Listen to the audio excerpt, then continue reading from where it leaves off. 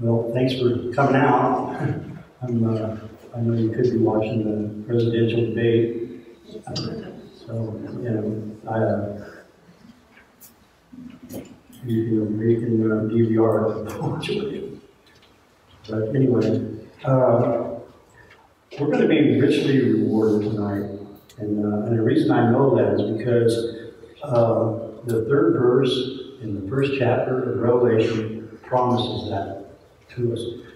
It says in the third verse, the first chapter, it says, "Blessed is the one who reads aloud the words of this prophecy, and blessed are the ones who hear the words of this prophecy and keep what is written in it, because the time is near." I know that I'll be blessed because I fully intend to read this book out loud. And it only remains then that we hear and that we keep those words to receive the abundant blessing. And that's God's heart for us. Did you guys know, one of my favorite sayings that I learned from Jerry Cook was that we serve a predictably good God. And you let that sink in, we serve a predictably good God, but we know He always has our best in His heart, all the time, no matter what. And His blessings on His people through His Son Jesus. He just wants to. And I want to be blessed. So some of us, I think, would say, no, I'd rather be miserable, so people will kind of gather around me, and you've seen that before. Just kind of misery loves company, that kind of thing. But tonight we're going to be blessed, and so that's one of my motivations for getting into this book. But the other motivation is, my main motivation is found in the very first opening phrase of the book of Revelation, and it says.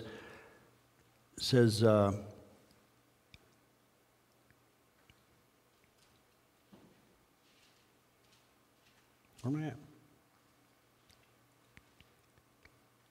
Oh, everybody knows. It says the revelation of Jesus Christ. And that's the way the book opens up. And who here doesn't want to know Jesus or know Him better? If you're not one of those people, I guess we're in the wrong place. I don't have anything for you. All I can do really is what Rory would always say is take your hand, that's all we can do, is take the hand of someone else and put it in the hand of the Savior. That's all we can really do. And so that's all I really want. And you're going to be in safe hands in Jesus' hands, because you're not going to get COVID from Jesus. But you are going to get healing, and you're going to get peace, and you're going to get comfort, and you're going to get love. And there's going to be safety just from the touch of the Savior. So here's what C.H. Spurgeon has to say about the book of Revelation. He wrote the aim of the book. This is in your notes. Did anybody, if you didn't get notes, there's some there. There's notes and outlines and stuff right there on the table there. Sorry. Should check. So this is in your notes. Here's what C.H. Spurgeon has to say about the book of Revelation. The aim of the book of Revelation is not to lead us into speculation, but is meant for practical purposes. Things written concerning the future are not intended to gratify our curiosity as to stimulate our watchfulness. The main objective is to keep us constantly on the lookout. Did you catch all that? You and I, we need to avoid all the speculation when it comes to Revelation. What we need to do is we need to be looking for Jesus. It's definitely a book of prophecy, but that one thing we need to be doing is looking for Jesus. That's what it's all about.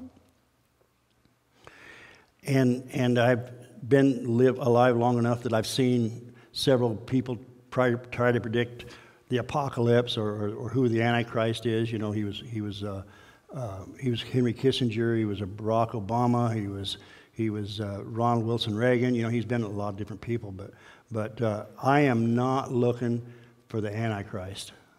I'm looking for Jesus Christ. Amen. Amen. So the church, or the bride, she should be looking for Jesus Christ, who's the groom. And He's prepared He's not preparing, but he's already prepared a place for us. In John 14, he talks about how I go to a place, prepare a place for you. And he's already prepared that. In this study, we're going to be looking kind of at a lot of time.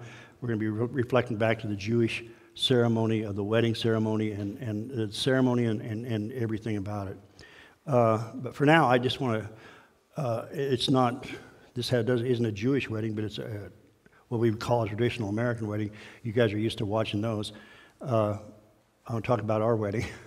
And I just want to, there was one moment in our wedding that I cannot forget. I can't hardly remember all the pomp and all the ballyhoo and all that, but there was one moment. And it was when the bride, Cheryl, came down the aisle, and I first laid eyes on her. And if I could sing right now, I'd sing, "That magic moment." It was that, it was like, time stopped. Everything was, and I think that moment will absolutely pale in comparison to the moment that God says, "Jesus, go get your bride." That's going to be so awesome. So he's already clothed us in our wedding garments. All we really need to be doing is be filled with the Holy Spirit, be looking for the bridegroom, have our lamps filled, and be looking. So let's get a little background. Okay, it's the year 95 AD. 10 of the first 12 disciples of Jesus have been martyred for their faith. Judas, of course, betrayed him and he went and hung himself. And then here's John. This isn't like hanging out at Starbucks and opening the Bible and just doing some disciple time, just drinking over a cup of coffee. These guys face some serious persecution. We talk about how the church is being persecuted right now. We don't know what that's like. These guys were getting it from the Romans, and they were getting it from the Jews. They were really getting it. There's this egomaniac guy, Domitian, and he saw himself as a god. It should be in your chart there, I think. He saw himself as a god, and he was demanding worship. And he was after the last guy. He was after John. And John was the one. John was the guy that. I'm going to get a drink. Is this okay? This hasn't been opened, so I guess it's good. It's been sitting here.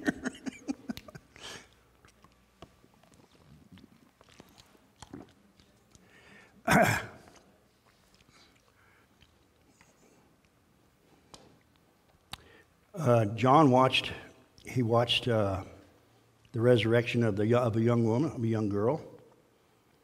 He was one of the three who witnessed the transfiguration, and he was one that was called on to pray at the Garden of Gethsemane, and he was the first one to witness the empty tomb and kind of size up the situation and let everybody know what was going on. But now here's John. There's been a failed attempt on his life by Domitian to boil him alive. He's been banished to the God-forsaken island of Patmos. And if you go to Patmos today, I went and did a Google search, and it looks pretty cool. And the only way you can get there is by a ferry, or if you have a private boat or something. You can't fly in, but there's some beaches there, and there's several churches, and it's really a nice looking island. But I understand that in John's time it wasn't that way. It was a rocky, barren island, and that was a place where they banished criminal, they sent criminals there to die,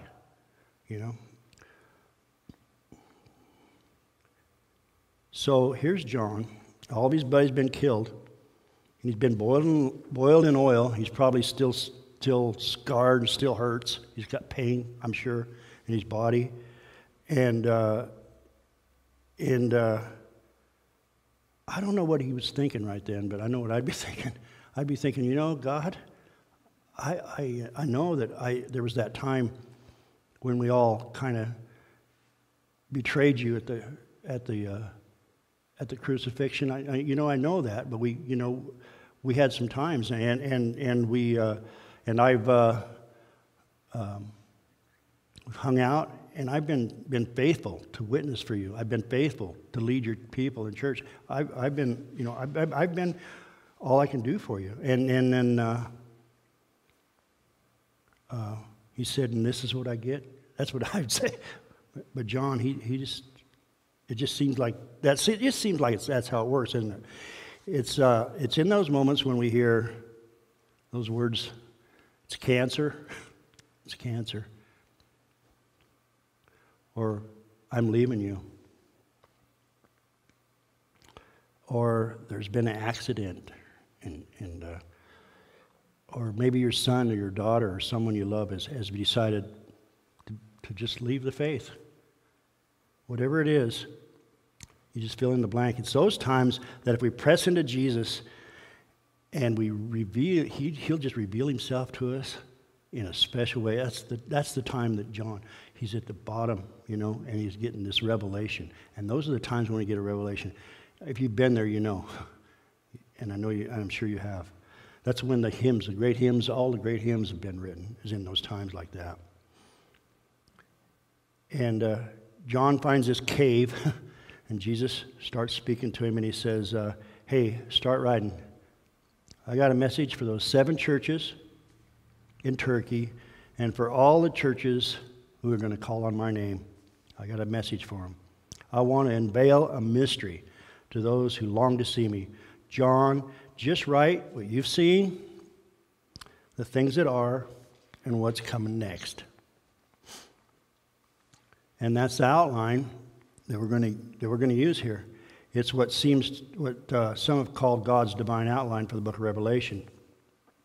It just simplifies the book and helps it all make sense. What you've seen, the Lord's person in chapter 1. What is the Lord's people, chapters 2 and 3.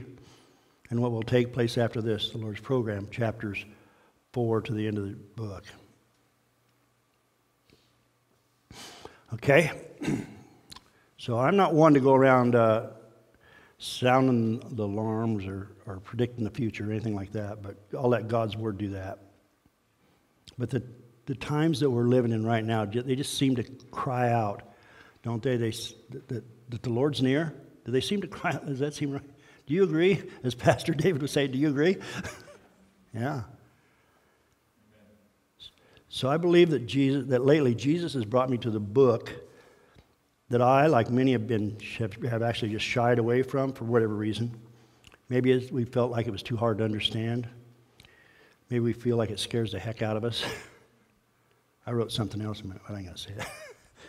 And maybe we just have the attitude that maybe it'll just all unfold in due time and we'll understand it then.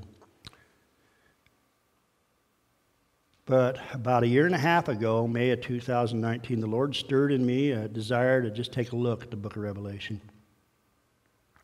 I just started by taking a verse, or part of a verse, and just writing down my thoughts. This is one of the books that I wrote. I just write down just whatever comes into my mind. It's just, no matter how silly or how weird it is, just wrote it down. Sometimes I wouldn't get anything, and sometimes, every once in a while, if I really quieted my spirit, God would speak to me. He'd speak to me something really personal, really revelatory. I would highly encourage you doing that. Then I'd look up cross-references and various commentaries, and I keep on writing. But for this study, I'm going to reflect back on my notes here, and I'm going to bring them under the scrutiny of this, of God's Word. And then I'm also using numerous commentaries by David Gusick, John Corson, C.H. Spurgeon, and many others. And Cheryl has been so kind. She bought this book right here, and she's been kind enough to let me use it. It's Swindoll's Living Insights, and I highly recommend it. It really is a good book. If you want to learn about Revelation, it's a good book. Of course, the best commentary on the Bible is the Bible itself. But I have to kind of issue a word of caution on the Bible. Not that the Bible, there's nothing wrong with it, but when we start following references and different things, lexicons, whatever we do, sometimes we'll jerk a verse out of context. And I think it's so important to remember context. So that's one thing we want to do, is make sure we stay in context of what the Bible's trying to say, what the Word is saying. We need to know the situation of when it was written and why it was written and who it was written to, all those things, and we need to apply those things. But what happens is a lot of times is people jerk a verse out of context, and then you wind up with a cult or a sect, or you wind up with some false religion, and it happens a lot. But I want to say that I hold right here in my hand the inerrant Word of God. I trust it with everything. This is an amazing book. It's withstood the test of time and the test of scrutiny. There have been a lot of guys set out to disprove it. C.S. Lewis, Josh McDowell, Lee Strobel, to name a few. And those guys have become some of our greatest apologists now, haven't they? Yeah. 66 books, 40 different authors, over 1,500 years, written on 3 continents, and amazing. It's without contradiction. Roy used to say whenever he found a seeming contradiction in the Bible, he would always have to believe that both points are true. And I think you have to come to that realization that somehow it all works. But the main thing is it's all about Jesus. It's all about Jesus, isn't it? I find that sometimes when I read the Bible, it's reading me, but it's not about me, it's about Jesus. You know, you take a book, you take Genesis, it's Jesus. Exodus, it's Jesus. Leviticus, it's Jesus. Deuteronomy, Psalms, Proverbs, Esther, Ruth, you know, any book in the Bible, you name it, it's about Jesus. That's what this book is about, Jesus. It's about his redeeming love for us. So here's how we're going to do this thing. We're going to have a time of study every week. We're going to try to have a time of study, and then we'll be breaking up into groups, hopefully, and we'll share and minister to each other. I wrote some questions, and you'll see them in your notes, and we'll talk about those. And then we're going to do some prayer in your groups, and then we're going to come back and sing a song. And then we're going to leave here equipped to go and share the Word with a world that desperately needs it. I'm checking my time.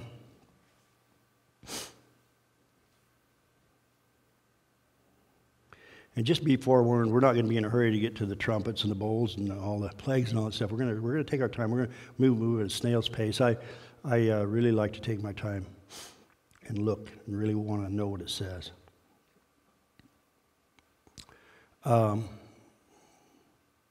main thing is, all while we're doing it, we're still looking for Jesus, right? He might come before we're done. Probably wouldn't surprise me at all. Anyway, if I say the name Emmett Kelly, anybody? Emmett Kelly? Yeah, my wife. He was this years and years before our time, actually. But he was a sad-faced clown. He was like a hobo-looking dude, had all these rags on and stuff, and he's always just sad face and just doing these pantomimes. That's how old it was. There was no sound. He just did pantomimes. But he had this one pantomime that he liked to do, is the spotlight, and he would the spotlight would be shining on him, and he'd go try to get out of the spotlight, and the spotlight would move, and then he would Eventually, he'd get out of the spotlight and he'd be doing things, trying to move that spotlight around, and he finally he gets this sad look. You know, he's thinking, and he picks up the broom and he starts sweeping it around, and he still can't seem to control that thing. So finally, he's got this idea. He picks up a rug and he sweeps the thing under the rug. Spotlight disappears. I'm going to take a drink.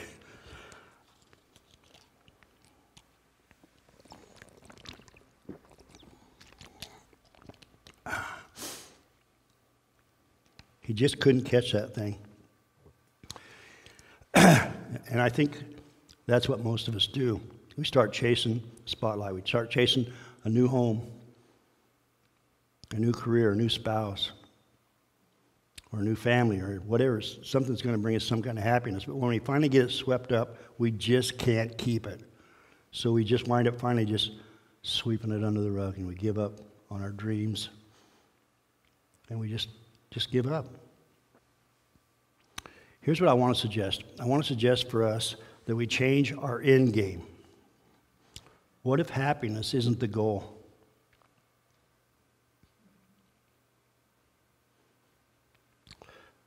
But rather, happiness is just something that happens along the way as we're pursuing a worthwhile goal. So I want to just figure out what is a worthwhile goal. And in order to do that, we're going to skip to the end of the book. Revelation 21, 1 through 4.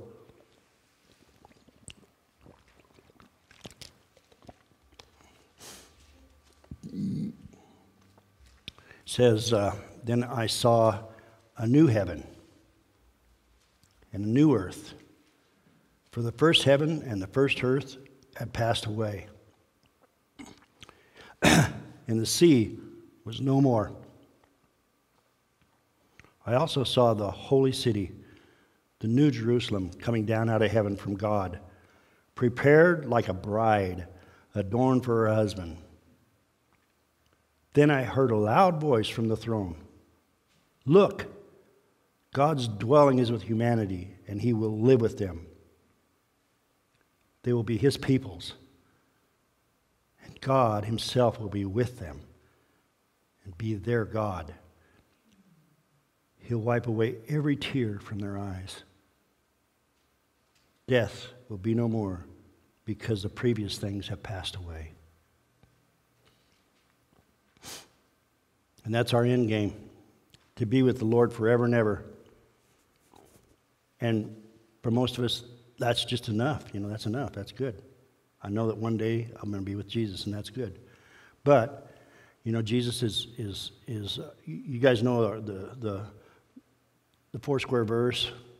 I think David's brought it up. Jesus Christ the same yesterday, today, and forever. Hebrews 13:8. He's the Alpha and the Omega, the beginning and the end, the A and the Z. But what about the time in between? What about that time? What about the time we're living in right now?